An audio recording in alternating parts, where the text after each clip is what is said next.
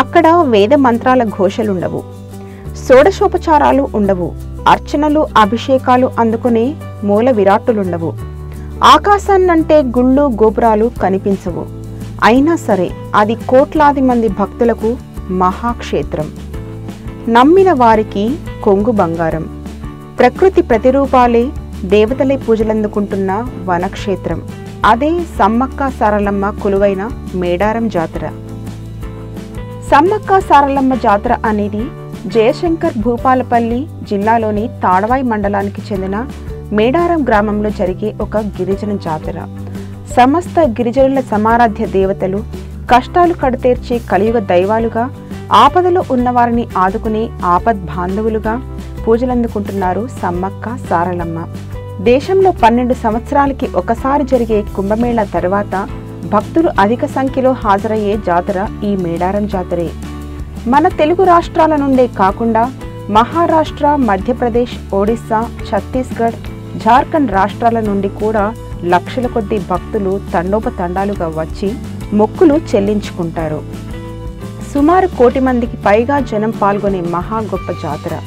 ఆసియాలోని అతిపెద్ద జాతర. 1996లో ఉమ్మడిగా ఉన్నప్పుడు ప్రభుత్వం ఈ జాతరను రాష్ట్ర పండుగగా గుర్తించింది. 1940 సంవత్సరం వరకు సమ్మక్క పెరిగిన ఊరు మేడారానికి 15 కిలోమీటర్ల దూరంలో ఉన్న బయ్యక్కపేటలో చిలకల గుట్టపై గిరిజనులు మాత్రమే జరుపుకునేవారు ఈ జాతర. కానీ 1940 తర్వాత తెలంగాణ ప్రజలంతా కలిసి జరుపుకుంటున్నారు.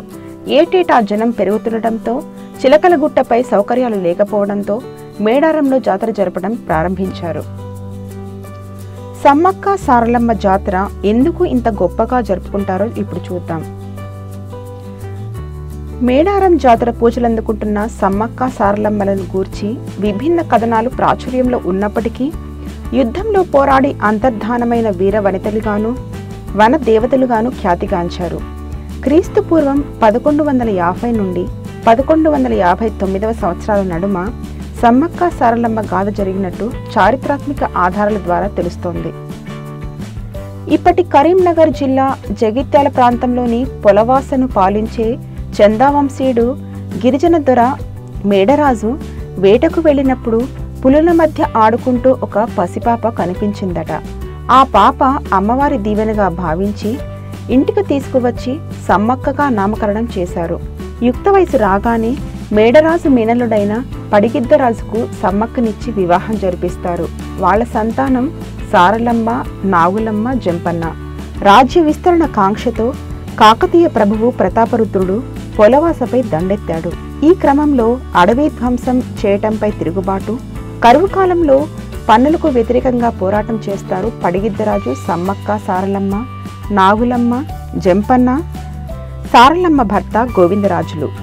యుద్ధంలో వీరమరణం పొందిన వీరందరికీ గుర్తుగా ఈ మేడారం జాతర జరిపిస్తారని స్థానిక ప్రజలు అంటారు.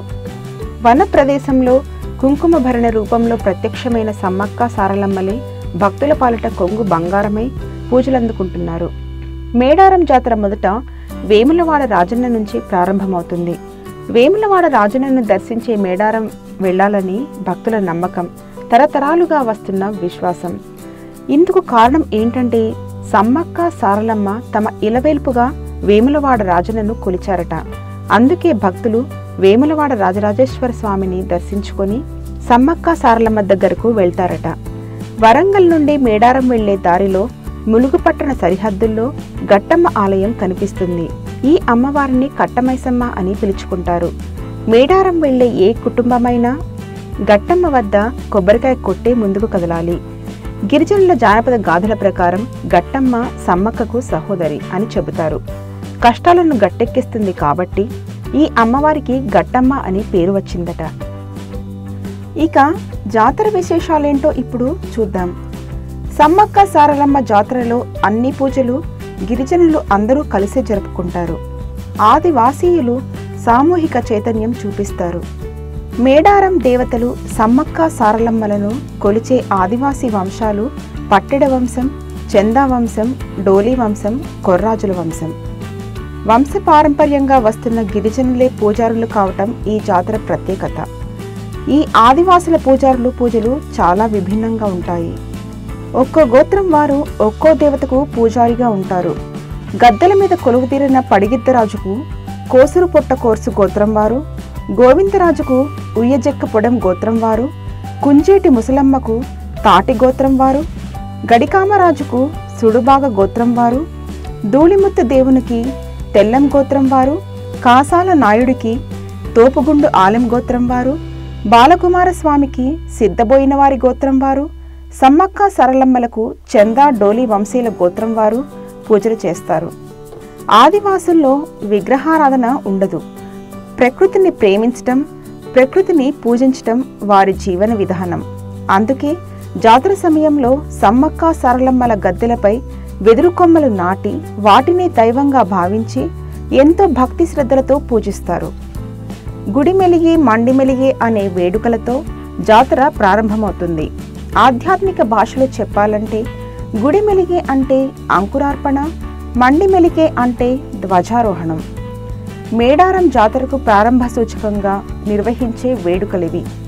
మేడారంలోని సమ్మక్క ఆలయాన్ని, కన్నెపల్లిలోని సారలమ్మ ఆలయాన్ని శుభ్రపరిచి ముగ్గులు పెట్టే ఉత్సవం గుడి మెలిగే కాగా, అంతా మంచి జరగాలని కోరుకుంటూ మేడారం గ్రామం సరిహద్దులకు మామిడి తోరణాలను, కోడిపిల్లలను కట్టే ఉత్సవం మండి మెలిగే. 2 ఏళ్లకోసారి మాఘశుద్ధ పౌర్ణమి రోజున మొదలయ్యే సమ్మక్క సరళమ్మ జాతర 4 రోజుల పాటు కొనసాగుతుంది. మొదటి రోజు ఏటూరు నాగారం మండలంలోని పూనుగుండ్ల గ్రామంలో కొలువై ఉన్న పడిగిద్దరాజును కాలినడకన ఆలయ పూజారులు గద్దెపై ప్రతిష్ఠిస్తారు. సారలమ్మ భర్త గోవిందరాజుని కూడా కొండాయి గ్రామం నుండి ఊరేగింపుగా తీసుకువచ్చి గద్దెపై ప్రతిష్ఠిస్తారు. తరువాత కన్నెపల్లి నుండి సారలమ్మను తీసుకువస్తారు. సమ్మక్క కూతురు సారలమ్మ నివాసం కన్నెపల్లి. సారలమ్మ అమ్మవారు వస్తుంటే ఆడవాళ్లు మంగళహారతులు ఇస్తారు. కొబ్బరికాయలు కొట్టి జంపన్న వాగు మీదుగా మేడారం సాగనంపుతారు. సంతానం లేనివారు సారలమ్మ వచ్చే దారిలో అడ్డంగా పడుకుని తమకు బిడ్డలనివ్వమని కోరతారు. సారలమ్మను తీసుకువచ్చే పూజారి తమను తొక్కితే అమ్మ వరమిచ్చినట్లే అని భక్తులు భావిస్తారు. 2వ రోజు సమ్మక్క అమ్మవారు గద్దె మీదకు వస్తారు.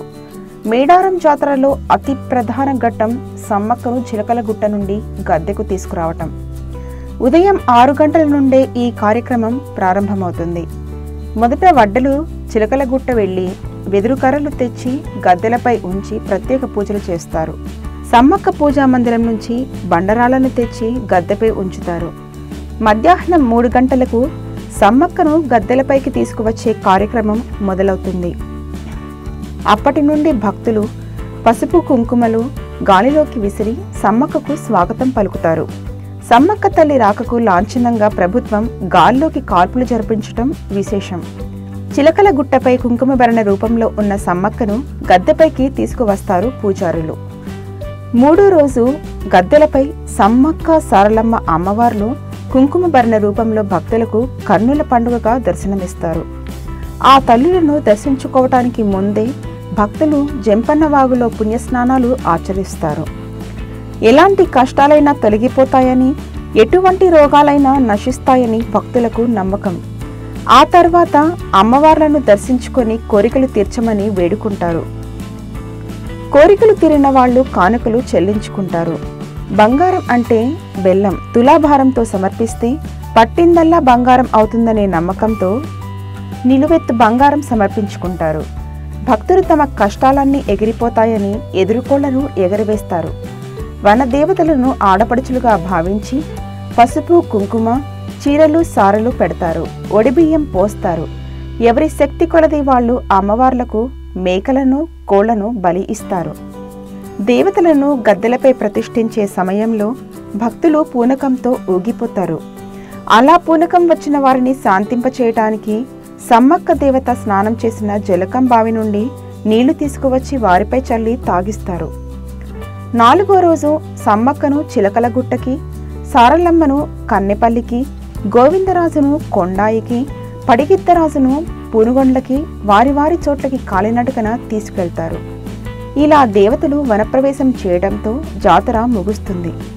కాకతీయులతో పోరాడిన వీరవనితలు చివరికి వాళ్ళకి ఇలవేల్పులయ్యారు. కోట్లాది మందికి కొంగు బంగారమయ్యారు. ఇవి మేడారం జాతర విశేషాలు.